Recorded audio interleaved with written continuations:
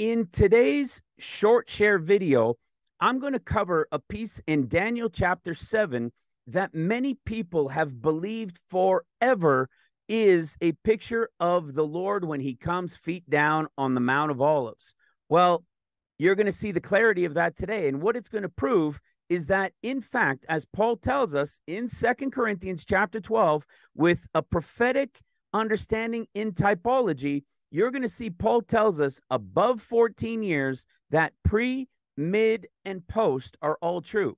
What I'm going to show you in Daniel chapter 7 and prove to you by going to the Synoptic Gospels with Luke, Mark, and Matthew is that, in fact, Daniel chapter 7 is the Lord coming at mid-tribulation at the time of the end of seals. Let me show you this. Let's go into Daniel chapter 7, and we'll begin in verse 3. It says, and there were four great beasts that came up from the sea, diverse from another. The first was a lion, the second was a bear, the third was a leopard. The fourth was great and terrible and worse than the rest, and he stamped the residue with his feet. This is when the Antichrist in Revelation chapter 13, which I'll show you, gets the power and authority to continue 42 months. So about 2.5 years in to seals, he's going to get his authority to continue for 42 months. Here we see the beast, which is the fourth one, and it says that he was like a leopard, had the feet of a bear, and had the mouth of a lion, and that the dragon gave him his power, his authority, and great seat. So then we go down, and we see in Revelation 13:5 that he gets to now continue 42 months. So this is about, you could say, mid-seals of the first 7 years of tribulation. Now let's go back to Daniel and read what it says when his time is up for the time being. We see in Daniel chapter 7, verse 9, I beheld till the thrones were cast down, and the Ancient of Days did sit, whose garment was white as snow, and the hair of his head was like pure wool. His throne was like a fiery flame, and his wheels as burning fire. A fiery stream issued and came forth from before him, and thousands ministered unto him, and 10,000 times 10,000 stood before him. That's the pre-trib group. The judgment was set, and the books were opened. I beheld then, because of the voice of the great words which the horn spake, I beheld even till the beast was slain, and his body destroyed and given to the burning flame. As concerning the rest of the beasts, they had their dominion taken away, yet their lives were prolonged for a season and time. Verse 13, here it comes. I saw in the night visions, and behold, one like the Son of Man come with the clouds of heaven. And he came to the Ancient of Days, and they brought him near before him. And there was given him dominion and glory and a kingdom, that all people and nations and languages should serve him. Now, most people believe that this is Matthew chapter 24, when the Lord's coming on the clouds. Well, I'm going to show you this. We did a short talking about this not too long ago. Let me show you the different comings of the Lord, because there are 3 comings of the Lord. And in in Luke chapter 21, we see at this coming of the Lord, when they shall see the Son of Man coming, in Luke 21, verse 27, he's going to be coming in a cloud, singular. This is the pre-trib. Mark's says in Mark chapter 13, we read in verse 26, and then shall they see the Son of Man coming in, it's the same word, the clouds, plural.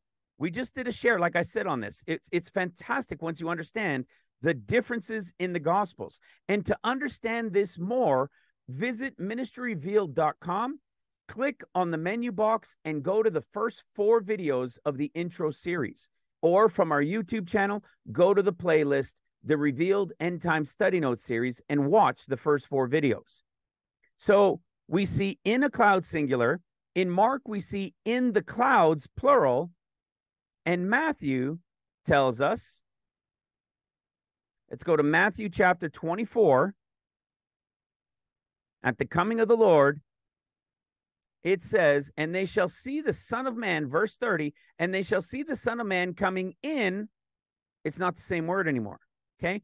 This one is on the clouds, plural. So Mark was in a single cloud.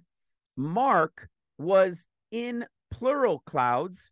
And Matthew is on, not in, plural clouds. So let's go now to Daniel chapter 7 and see exactly what he's saying.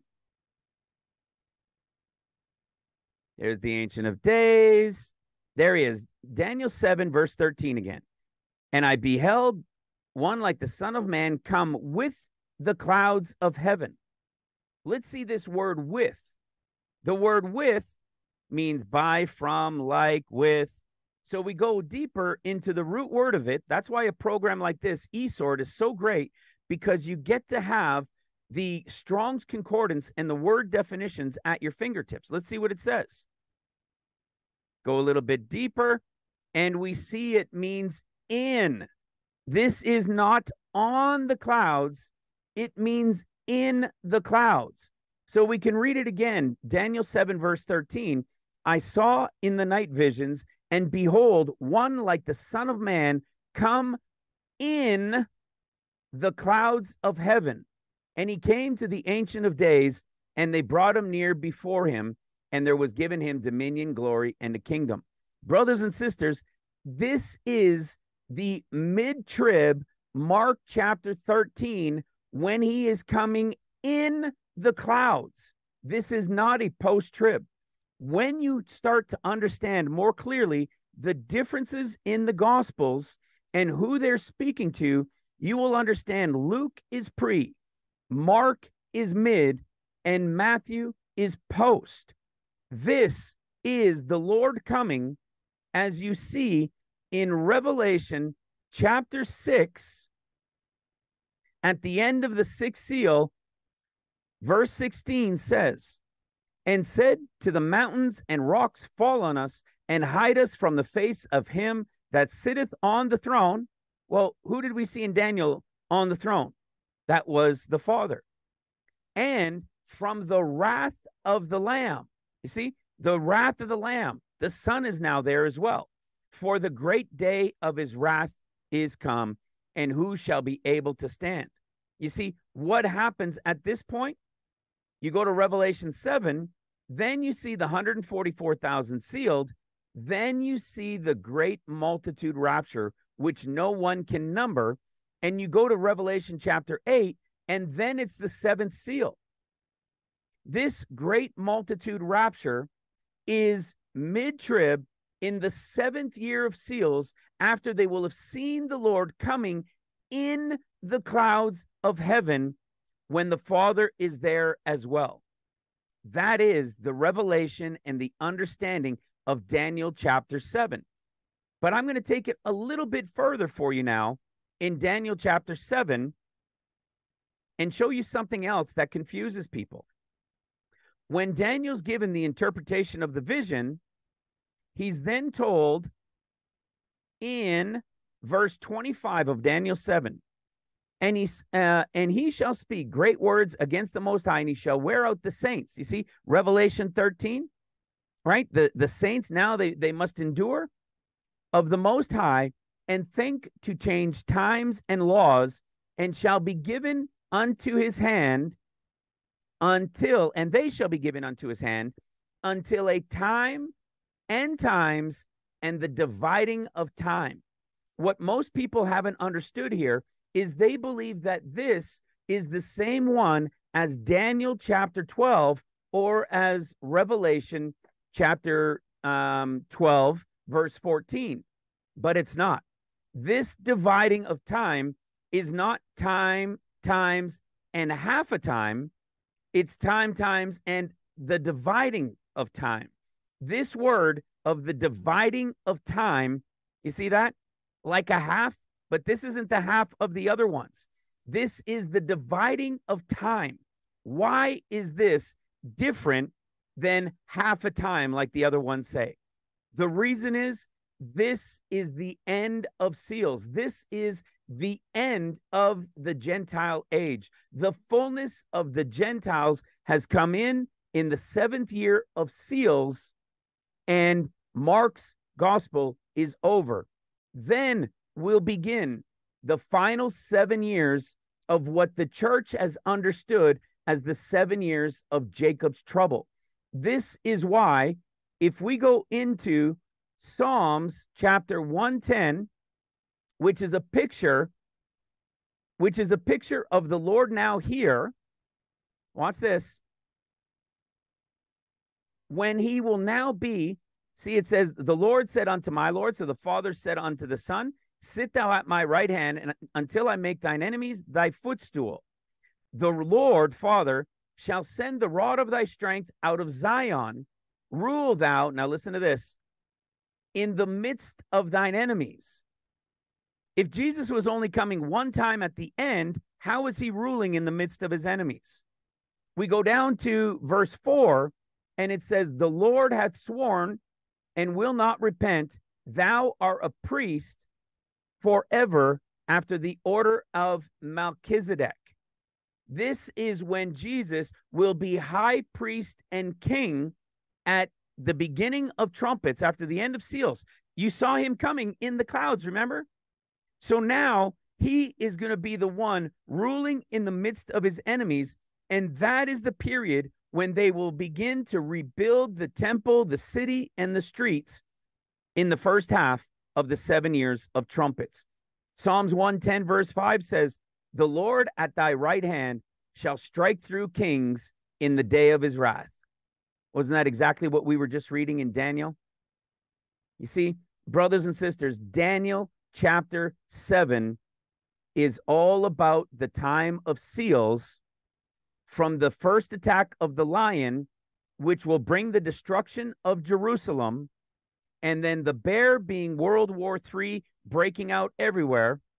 The leopard will be the control center taking place that will have this dominion controlling over the earth, until the beast rises and he's given the power and authority over all 3 of the previous ones, and he will rule for those 42 months until the end of seals, which is why we see them hiding in the rocks and in the mountains and saying, fall on us and hide us from the face of him who sits on the throne and from the wrath of the Lamb, for the great day of his wrath is come. It's seals. I pray it blesses you. God bless you. God bless your families. For more on this, as I said, visit ministryrevealed.com, the introduction page, or visit our YouTube channel on the playlist, the Revealed End Time Study Note series, and watch, in either case, the first 4 videos. God bless.